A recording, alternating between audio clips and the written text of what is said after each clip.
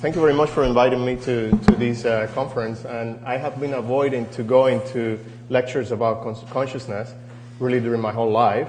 But the last week I started looking into Christoph Koch and Francis Crick's book. And what you're going to see today is the result of a lot of sleepless and thinking and confusion after reading the book. But I think that they did a great job. And I think that probably I was just afraid because the complexity of the problem to treat that. And as a physiologist, I just like problems that I can attack and I can, precisely. So if you listen to me speaking in Spanish, is that I lost it, so tell me, please. Gracias. Okay. I'm going to talk about voluntary attention and working memory in primates. And I'm primarily a physiologist. And the reason why I went into physiology was because when I studied medicine, I started seeing patients, and I was so disappointed by the little that we know about them, and I started studying attention because it was really a very strong motivating thing for me. And one of the things that I got clear from the book was this. Consciousness then is enriched by visual attention, though attention is not essential for visual consciousness to occur. Very disappointing for me. Although working memory expands the time frame of consciousness, it is not obvious that it is essential for consciousness. So that's two things that I got clear from the book. So neither of the two things that I'm going to talk about today seems to be essential for consciousness. But hopefully, in the data that I'm going to present, I'm trying to relate the things to what I learned from the book and from many other lectures and papers that I wrote. We're going to learn something about it. So I won't define consciousness. I think that I'm going to refer here, and there are probably many types of consciousness, to conscious perception or conscious visual perception. So the ability to report those things that we see, that's what I'm going to refer here. But more than that, and I like these NCCs because those are the neural correlates of consciousness, and that's what I do. I record the electrical activity of neurons, and I try to figure out how the brain works by doing that kind of thing. And the neural correlation of consciousness, that's not my definition, that's their definition, Christoph Koch and Crick definition. It's a minimal set of neuronal events and mechanisms jointly sufficient for a specific conscious percept. Involve the firing activity of neurons in the forebrain. The forebrain involve a lot of structures. I mean, if you know a little bit of embryology. There must be an explicit correspondence between any mental events and if neuronal correlates. This is an important thing, and I'm going to refer that to later on. So what can the study of attention and working memory teach us about the NCCs? First of all, I want to define attention. And I had these conversations with Paul Zizek that I asked about here, that we were calling different names to the same thing. We're talking about decision-making, attention, and things like that. Well, I'm going to work with the definition of attention because if not, I have no job. So attention, I believe that is an evolutionary thing that happens to humans, and probably humans and other species, the main thing that we do is we receive sensory signals and we generate some kind of behavior. And I like to think that many of the things that we study in cognition, including consciousness, has a role in how do we transform the world. So if consciousness is something that we can define, it's probably something that is useful for us to generate some kind of output and to be more successful in any of the functions that we do. That's the way. So does attention. Attention, I believe, that arises as a problem of limited information processing capacity. So if you read across these lines, in primates, the eye can receive the raw information from the visual scene, but the optical nerve transmits only 2% of the information captured by the retina. So we're really pathetic in terms of information processing when it comes to visual information. But importantly, even that 60% of the primate neocortex is devoted to vision. The visual cortex produces only 1% of the information transmitted by the optical nerve. So there is a huge amount of reduction in the amount of a huge reduction in the amount of information that we receive. How the brain deals with this problem. So the way that I like to see the problem is there are two ways to do that. One is the hardware way.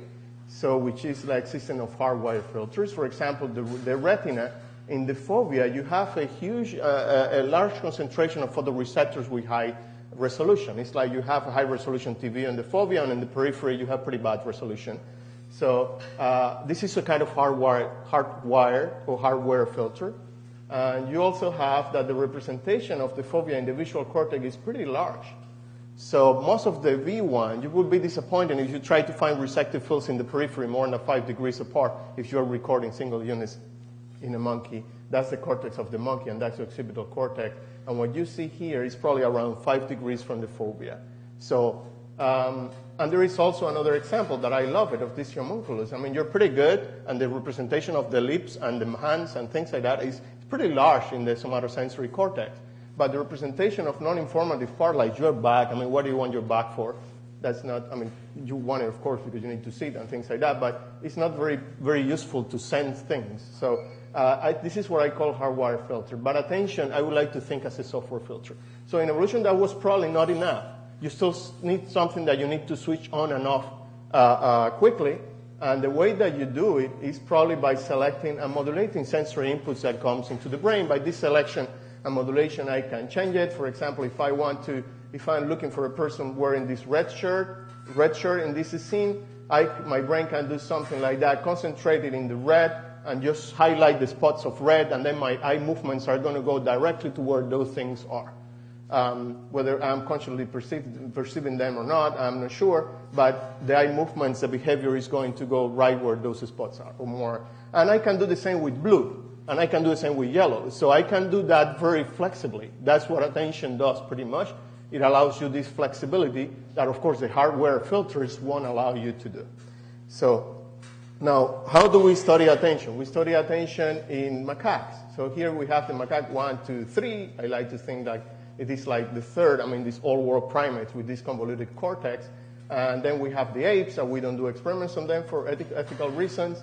And then we have the humans. So the closer that we can get to the humans doing electrophysiological experiments is the macaque monkey, and that's exactly the model that I use. Of course, there are other models, but you will see what we use in macaques. So if you look at the brain areas, you have almost the same areas in the macaque and the human. Also, the human has suffered an expansion of what we call the prefrontal cortex. That is almost 3 times the one of the macaque. And if you're talking about a rat or an animal like that, it's almost 10 times that of the macaque. So some of the experiments that I'm going to show today are in the prefrontal cortex. So we also know the visual pathways in the macaque monkey. Probably someone has talked about what we call the dorsal pathway and the ventral pathway. So some people like to see these dorsal pathways in some of the literature, like some kind of zombie pathways, because it produces all these kind of things that you don't realize, that you're not conscious of, but your actions reflect your knowledge of the things, like vision for action and vision for perception.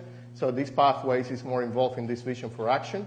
And this one is more involved in vision for perception. But the truth is that when you look at the cell's properties in these areas, they also differ in the kind of things that they encode. Some of them encode motion direction or visual disparity, and others encode color orientation, like in this pathway. So there is a lot of connections back and forth in these areas, and there is like short-range connections, if you want to call it, and there is like long-range connections. There is a lot of areas missing, but this is a little bit less complicated than what Wolfsinger showed, but believe me, it could get very complicated, and it could get even more complicated than that. So it's not easy to study this, putting a single electrode in an area and trying to record single neurons, or even several electrodes in several areas and trying to record single neurons. Now, why do we use the monkey? Because the monkey is also, these are very, you can train them in a pretty reasonable amount of time to do tasks that humans would do. So this is a pretty, so it's a pretty good model. Also, we can lower an electrode when the animal is behaving or doing a task in front of the computer monitor and get close to a neuron. And when we get close to a neuron, we can listen to the action potentials, actually, that the electrode, that the neuron is producing. This is a hair. This is a courtesy of Stefan Troy that was made by the German graphic artist that I think that is already retired, but he does all of this by hand. It's amazing. So, but this is a hair, and this is the electrode that we use to listen to single neurons. And the way that we do that is that we listen to them like this. So we put it in a display, and what you see is the action potentials of 2 different neurons recorded from a single electrode. Then we count them, like many physiologists, that we spend our life counting action potentials over a certain time interval defined by psychophysics or by different things. And then we get what we call the firing rate. And this is my first link to consciousness. If you show inside the receptive field of a neuron in area MT, middle temporal, the same one that Eric Cook was talking about, and you instruct the animal to fixate here, and inside the receptive field you show a moving stimulus. Could be a moving dot, could be a random dot pattern in different directions, let's say right, left, different directions. And then you plot the firing rate of the neuron in spikes per second as a function of the direction of the stimulus. You will see that the firing rate of the neuron follows this curve. So, and this is a Gaussian function. So basically, there are neurons in area MT that when the animal is perceiving motion up, they're responding very high, and when the animal is perceiving motion down, very low, and there is others that they do vice versa. So we can say that there must be an explicit correspondence between mental events and neural correlates. Well, perhaps MT does match that criteria in terms of neural correlates of consciousness. Now, there is also empty neurons signal the presence of a given motion direction when monkeys consciously perceive that motion direction. So that's what I show. And it's also Newsom's group have shown that if you activate empty neurons by electrical microstimulation, the monkey responds as if the monkey is perceiving, right, that motion direction. That's what you do. In the monkey, you cannot ask the monkey, what did you see? I mean, that doesn't work for monkeys. You have to just document certain kind of behavior and see how that comes out. Whether the animal perceives it or not, I mean, those are clues that you need to get. I mean, with a human, you have language, but there are other problems with humans, but with the monkey, we have that specific problem, but at least the behavior signals that. Now, the first question that we asked was, what does attention do to the tuning curve of neurons? So we call, well, it looks like a NCC. And that was during my PhD, and what I did was to look at the responses of these neurons, and what I saw was that attention increases the firing rate of a stimulus. So the tuning curve is when the stimulus is ignored. So suppose that this is not relevant for the animal. Now, when the stimulus acquires relevance for the animal, so you see that attention increases the firing rate of the neuron to all kinds of stimuli. So the detector is getting better. So we did some measurements of some of the properties of the tuning curve, and we found that was mostly like a multiplicative change in response. Now, there is a second property of visual neurons that has to do with the visibility of the stimulus. If I turn the light off here, probably you won't see me until you adapt, and if I turn completely the light, you won't see me. So you need certain kind of contrast, or you need certain kind of photons on your retina with a certain distribution to see things. That property is called, in visual neurons, is called contrast. It is important that contrast is a relative luminance between two surfaces. It's not the absolute value of luminance. And that's what these neurons are sensitive to. And if you look at a neuron and you have like a stimulus, for example, of the neuron likes, and you start increasing the contrast of the stimulus, what you see is a sigmoid curve. So at some point, the neurons start, high, and then it plateaus here. So there is a plateau. There is a reason why the neuron doesn't fire. It's not a linear function. And we call that contrast response function. It has to do with the properties of the circuitry. But the main point here is that we study how attention changes the contrast response function. And basically what attention does is shift the contrast response function through this axis. When you attend to the stimulus, this is a little bit confusing because the experiment was confusing. When you attend to the stimulus, or was complex, not confusing, this contrast response function goes to the left, and when you ignore the stimulus, goes to the right. So if the contrast response function goes to the left, this is the response of the neuron. It means that with less contrast, you're achieving a response of the neuron. So you're encoding better the stimulus. So in this case, what I would say is attending to a stimulus is equivalent to increasing this contrast or visibility. And we're conscious of things that we can see, right? So attention is not just a filter. Attention also to solve competition between a stimuli, and attention also influence conscious visual perception. And when I went to, let me make a connection to Christoph Koch's book, I think that I remember that he said that attention is not needed when you have a single stimuli. I believe that in this case, attention acts like an amplifier. so it increases the contrast of the stimulus. So it does influence conscious perception. So from that point of view, I don't quite agree with that view that attention is not needed if you don't have a lot of stimuli. It's more needed if you have a lot of stimuli because you have to filter. But if you have one stimulus, attention is also needed, in this case acting like boosting the response of the neuron.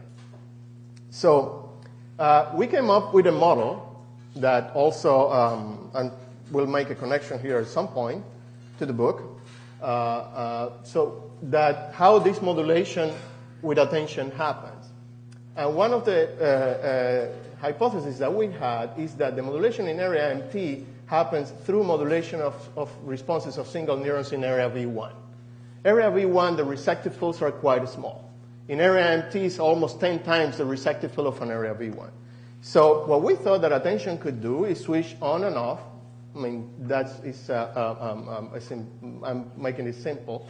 But influence, increase the gain, for example, of the attended stimulus and decrease the gain of the ignored stimulus. And then what you do is obtain almost like a receptive field change in area MT. And when you start going up in the hierarchy of processing, you could get almost to eliminate these two stimuli. When you get to the frontal cortex, and I'm going to show you later, you practically, the neurons in the frontal cortex don't see the stimulus. When I say a neuron doesn't see, it's kind of weird to say that, because all what the neuron does is integrate from other neurons that connect to the neuron. The neuron doesn't see things in the world. The neuron doesn't perceive things in the world. The neuron integrates and fires. That's what it does, with different transfer functions depending where you are. So in this experiment, what we did is we tried to put 3 stimuli inside the receptive field of an empty neuron, and then we instruct the animals to attend to this one or to these 2. And this is the experiment. The monkey is here fixating a dot here, and we have 3 stimuli, one inside the receptive field of a neuron that produces a strong response, and then we have 2 translating stimuli that are going to pass across the receptive field when they translate. And the theory is that we're going to find a strong modulation when the animal attends to this stimulus. The response is going to be high when the animal attends to these 2 stimuli that, by the way, could be bad stimuli for the cell. The response is going to be low because the animal is going to be filtered around the influence of these stimuli. This is the different configurations that we use. Basically, this is exactly what we found. What you see in green is the response when the animal is attending to this stimulus, and when you see in red, it's the response when the animal is attending to these 2 stimuli and ignoring the one in between. So it's like the receptive field has been split into 2. And if you keep going up in the hierarchy, we didn't document that. I mean, I don't know what is going to happen. My guess is that these stimuli are going to be lost. Now, the question is, does the animal see the stimuli? Do the animal perceive the stimuli still, even if some neurons in the brain don't see it? And okay, well, these are the conclusions. This is the modulation of V1 neurons, and this is a model that we propose where there is a bunch of V1 cells, then attention acts in here, and you have almost like a split of receptive fields. But there is a problem here. NCCs are not found in area V1 because V1 sees everything. Even if the animal doesn't see anything, this is one of the things that I got clear from the book. I still don't quite understand it very well because there is this fast feed-forward of information, and there is also this feedback of information that people relate to consciousness when the whole thing engaged in a loop information. I wasn't sure if they're talking about the feed-forward path of everything, but if he's talking about everything, probably V1 is also needed for this feedback mechanism and things like that. So this is a red flag. I'm not sure what to think about it. I'm confused. So attention may add an early stage of visual processing where neurons do not signal the conscious perceived by the sensory stimulus. It is possible that attention acts really very early when neurons don't just are encoding the sensory stimulus, and these effects accumulate up, and when you get to other places in the brain where perhaps perception lights up or some kind of threshold or conscious perception, then you have an effect that is big. But that kind of dissociates attention and conscious perception. Okay?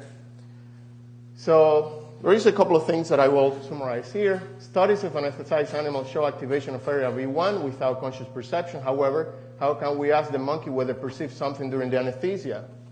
There is no way to do that, right? And also, if you ask the monkey after the anesthesia in monkey language, probably there is also no way that saying that the monkeys perceive it, but it just didn't go into memory, into long-term memory or into working memory. So it's a very complicated problem. We cannot ask the monkey because we don't speak monkey language. Perhaps the best evidence that we have in favor of this claim is that coming from a study of visual rivalry and a study of illusion.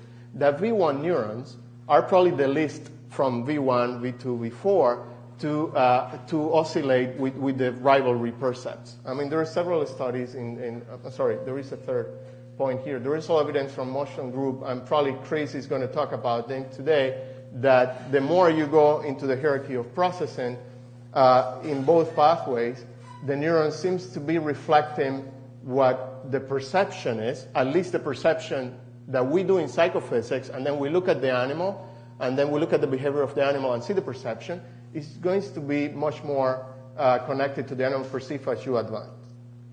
Now, here I would ask another interesting question that I didn't think about it until a week ago. So, is it possible that the effects of attention in some brain areas produce a complete filtering of a stimuli that are still consciously perceived? So it is possible that attention goes too far and say, okay, those neurons don't see the stimulus, but the monkey still perceives the stimulus. That could also give us a clue about the consciousness or about the NCCs. So we went to an area of the frontal cortex that is called the dorsolateral prefrontal cortex, and all this area seems to project back to the back part of the brain. And the dorsolateral prefrontal cortex is an area that has been studied by Joaquin Fuster and Goldman Rackett, and lately by some people on attention. I have been involved in many things, and there's many papers on that. So those are some of the papers that relate that to attention. And what we looked was how neurons filter stimuli or change the firing rate with attention in the frontal cortex. Our hypothesis was that the source of attentional feedback is coming from here, not from FEF, not from LIP, at least for certain tasks like feature-based attention tasks, because FEF neurons particularly are really bad at encoding the feature of a stimulus, firing low if it is red, white. The neurons in FEF are really bad, so we went to this area to find that. And we trained the monkey in a very interesting and fun task. The monkey was fixating a dot, and here we presented two random dot patterns that were moving up. They were white. At some point, the random dot patterns changed color, and the monkey has to choose one of them and attend to one of them, ignore the other, and then the monkey has to release a lever when a change in the direction of that attended pattern happens, and the monkey gets some reward, some drops of rum or tequila or juice. So it depends what the monkey likes. Now, the fun thing with this task is that in this task we have several colors, and we organize the color in a completely arbitrary way. So that was blue. I mean, there is nothing that tells me that red is more than green. In fact, ecologically, that probably shouldn't be. Well, red is blood, but then we have here blue that is, it's the sky, so it has no sense. And this stimuli, if you look at this ordinal, scale, which is totally artificial, we have different distance between the different colors, 1, 2, and 3. And there is an effect that is in the literature, many of you, which is like, they call the distance effect. If I tell you which number is greater, 1 or 10, you say me 10. Which number is greater, 4 or 5, it takes you a little bit longer. So because it's hard to solve that thing, so we use that as a way to modify the monkey's reaction time, and we succeeded. So, this is the task for the monkey. So the monkey goes over many, many sessions, and they learn by trial and error, using operant conditioning, which one is which. So and what they do is we recorded when the monkeys were already trained, and the monkeys did pretty well in the task. We're recording the responses of neurons in the dorsolateral prefrontal cortex. And I'm going to summarize in this slide what happened. So basically, when the target is inside the receptive field, then the stimulus that the monkey chose, after the color change happens here, the neurons start responding a lot. So with this increase in response, half of the neurons did that. But when the distractor stimulus is inside the receptive field, the stimulus that the monkey was ignoring, this is exactly what you see, a decrease in response. And this response goes so low that it's almost filtering the stimulus completely. Now, the question for us is that this neuron doesn't see the distractor when the distractor is inside the receptive field. Does the monkey see the distractor?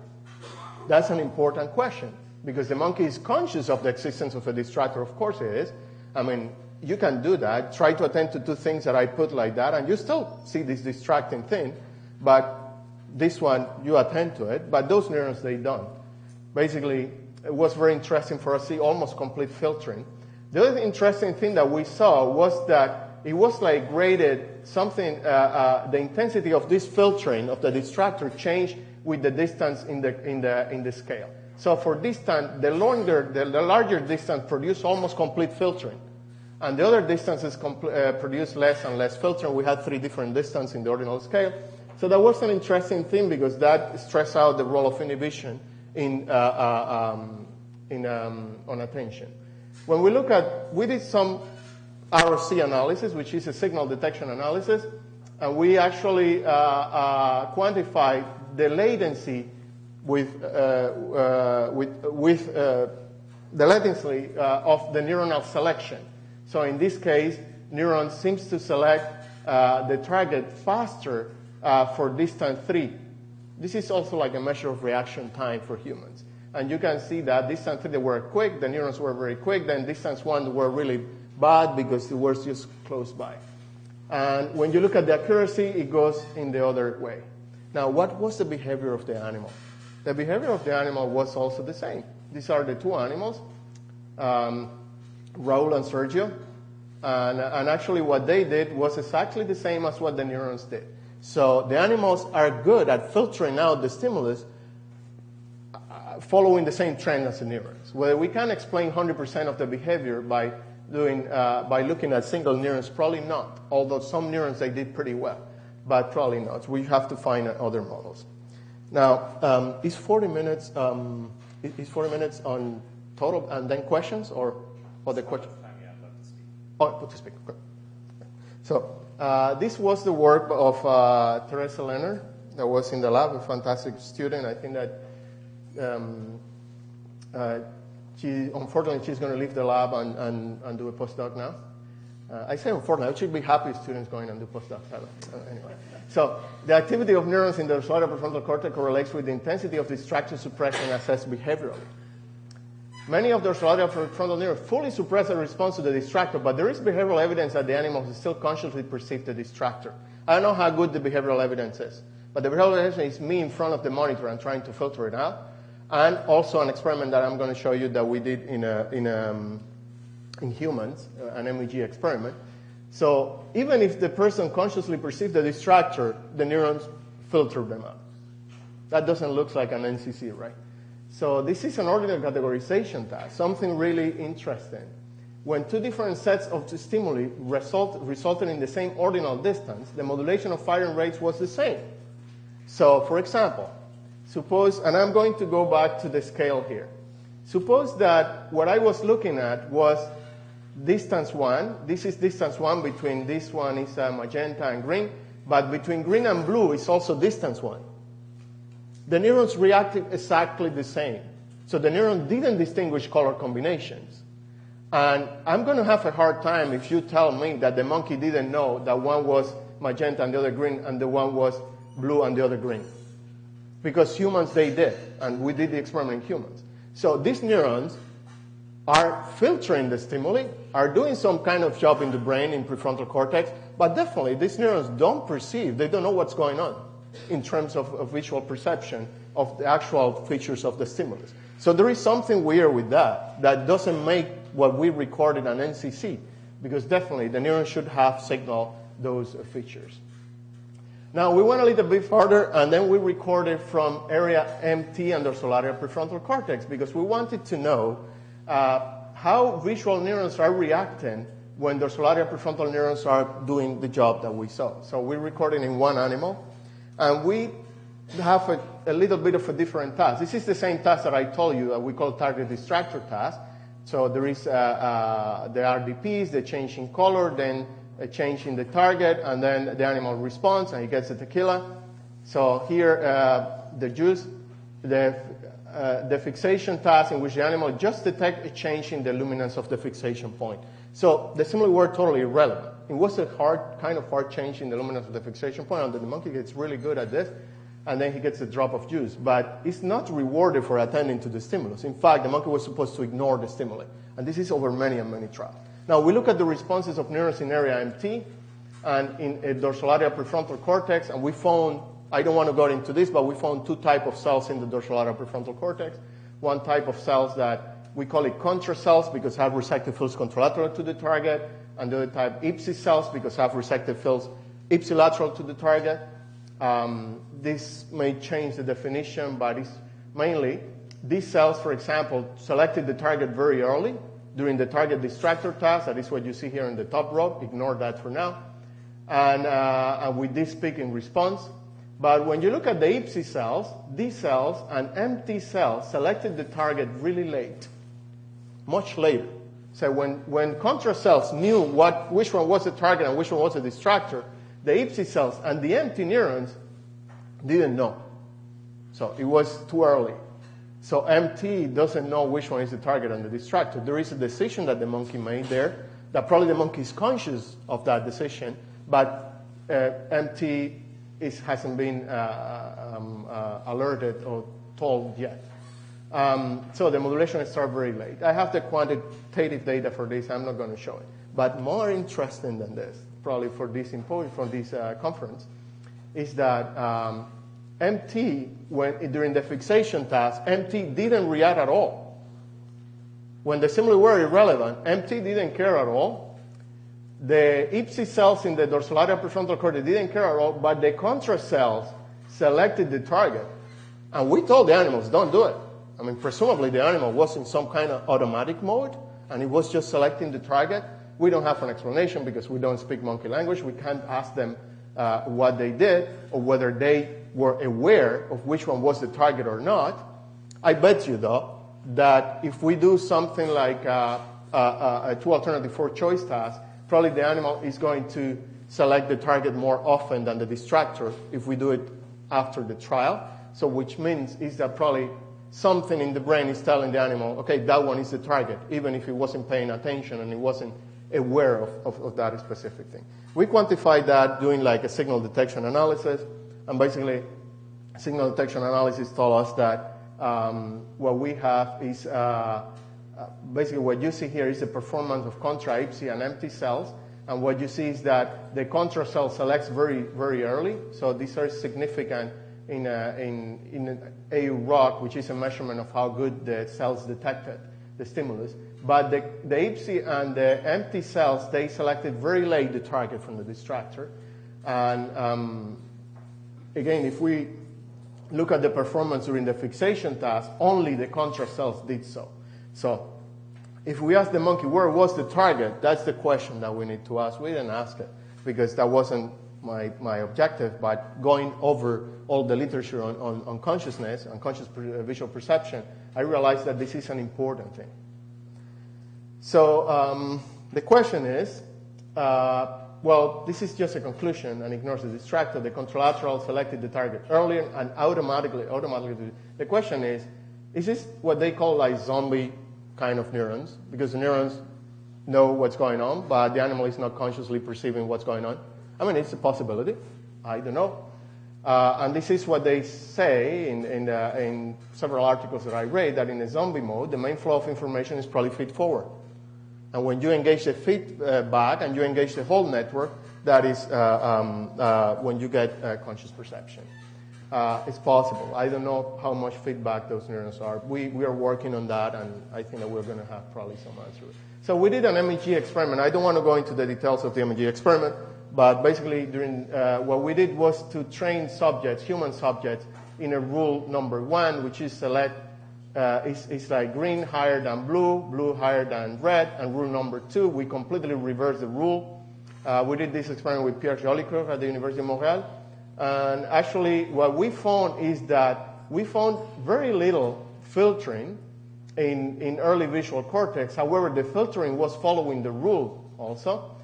We found that when we went to somewhere else, parietal cortex, we saw this strong filtering that looks like what we saw in prefrontal cortex in the monkey.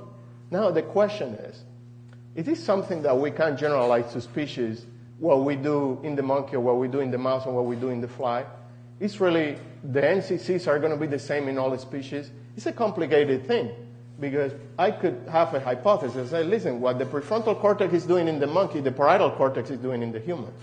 Because if really through evolution you push that function back, you have more things to be concerned of in the prefrontal cortex. Like, for example, math, philosophy, science, the binding problem, things like that. So, and that is possible. So I don't know what the answer is, but the good thing is, like, for example, to use like the approach of Wolfsinger or other people, that they use multiple methods or try to collaborate with multiple people and see what we get. I'm going to talk a little bit about working memory. I have 5 minutes to talk about working memory.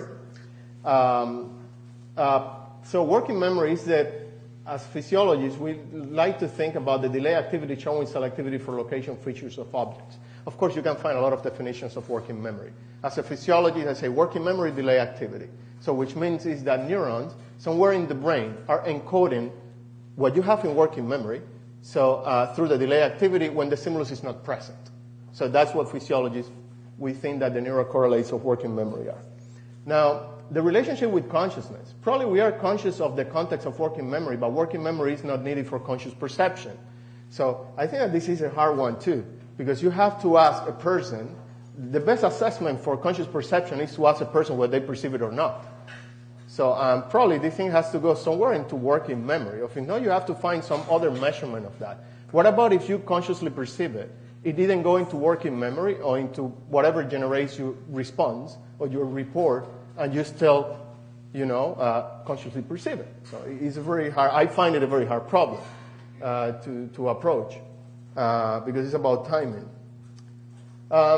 Basically, what we did, the question that we asked was very simple. If the representation of non-spatial visual features was encoded in the firing rates of neurons in the dorsolateral prefrontal cortex and in visual cortex. So we did a comparison of how is working memory.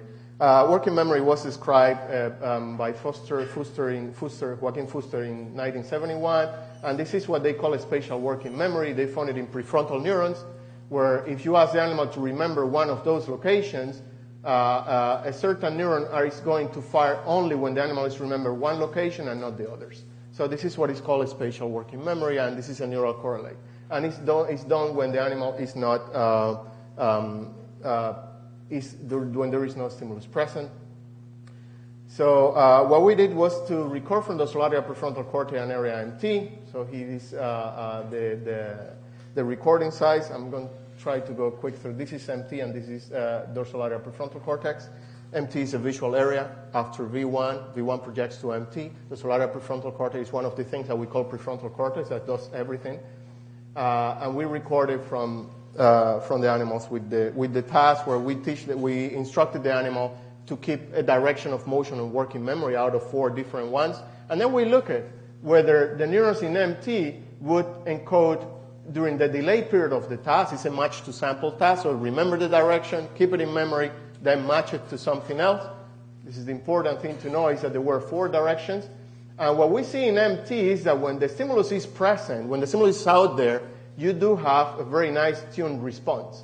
But when the animal is remembering, and we know that the animal is remembering because we have some behavioral assessments of that, MT is silent. When you go to dorsolateral prefrontal cortex, you find the opposite. During the delay period of the task, so there is selectivity for visual features. It's not surprising that working memory is in frontal cortex. What is surprising is that the selectivity for such essential features like motion direction is still there. Now, basically, what we concluded about this is that during a stimulation, when there is visual input, both areas seem to be activated. MT is a little bit more posterior than here. So dorsolateral prefrontal cortex and MT, both are activated. Those have representations. During working memory only, prefrontal cortex is activated. So the middle temporal area is not activated. We're talking about the classical working memory. We're not talking about iconic memory or something like that, or memory that could last for a very short period of time. And I think that we solved some kind of controversy that have been around the role of these areas. One interesting thing is that people in fMRI, they find that these visual areas encode memory, or using ball signal activation. We don't find it. So, and we have been doing several controls and we don't find it. So I'm going to try to summarize things in this slide. So the visual neurons do not completely filter out distractory stimuli. So the question is, does the intensity of filtering correlate with conscious perception of these stimuli? So they do not filter out. When the monkey sees the things, the stimulus is there. The visual neurons are responding. The visual neurons do not select the targeted stimulus automatically, like in a zombie mode, so they don't do that, at least in our experiment. But visual neurons do not encode working memory signals. Do they encode iconic memories? I don't know. But they do not encode working memory signal. It would be nice if they do, because then we can have a nice NCC. And now, in prefrontal cortex, many neurons filter completely the attended stimulus when the animal still perceive it. That's bad for NCCs. Prefrontal neurons encode visual features and object categories, and prefrontal neurons encode working memory for features. So those are two good things. Now, my reasoning here is if you put them the two together, probably, you're going to come up to the hypothesis that Wolfsinger was talking about, whether it is one area or it is several areas in the brain. Probably you will get that this working memory is going to go away, so because this one makes up for that one, and then you have the NCCs probably in a nice way. So I think that I see more like a property of the network. Now, how can we explore the activity of networks? The last thing that we are doing is using these microelectrode arrays, and with microelectrode array we can explore the activities. Let me just go quick through this. We can record from many neurons at the time. That's what we're doing in the lab. And we can do this kind of maps within an area and between areas where we can look at correlation between neurons, and we can look at that kind of things more in detail. So we probably would be able to explore the whole network and interactions within the network. Okay, thank you very much. I'll stop here.